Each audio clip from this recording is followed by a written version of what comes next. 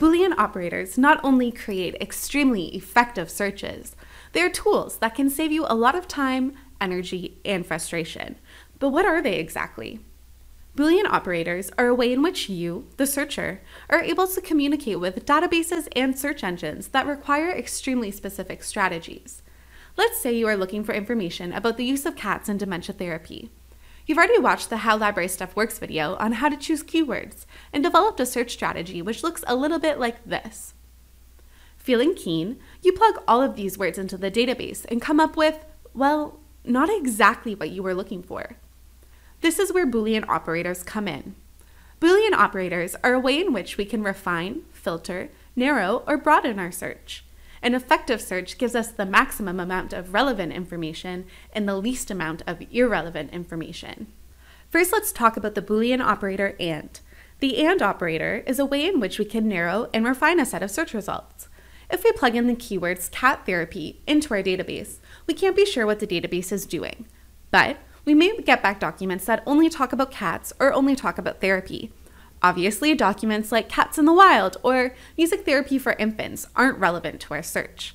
By linking our keywords with the Boolean operator AND, we are able to limit our results to only documents that contain both the words cat and therapy. This ensures that both keywords are present in the articles we retrieve, narrowing our results. But what if you have the opposite problem?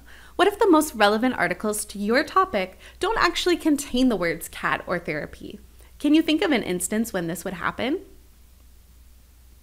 How about synonyms? Even though we may also like documents on treatments in addition to therapy, the search engine doesn't know this. This is where the OR operator comes in. By telling the database we want articles that contain the words treatment or therapy, we're able to retrieve more relevant documents than if we just use the word therapy, since only one of the keywords needs to be present. But wait. Did you know that PCAT is a popular healthcare assessment tool? When you are typing in cat, the database is bringing back a ton of articles on PCAT, which is affecting your ability to find relevant documents. This is where the Boolean operator NOT comes in. The NOT operator is a way in which we can exclude results that are not relevant to our search, but are being recalled due to a specific keyword. So in our search, if we tell the database not PCAT, we are able to exclude any documents that contain the word PCAT and are probably not relevant to our topic. To summarize, this video has talked about three Boolean operators, AND, OR, NOT. AND is a way in which we can narrow a set of results. A common use of the Boolean operator AND is to link main concepts or keywords. When we use AND, the search engine knows to only retrieve documents that contain both the keywords linked by the operator. OR is a way in which we can broaden a set of results. A common use of the Boolean operator OR is to include all synonyms in a search. When we use the operator OR, the search engine knows to retrieve results that contain one or more of the keywords.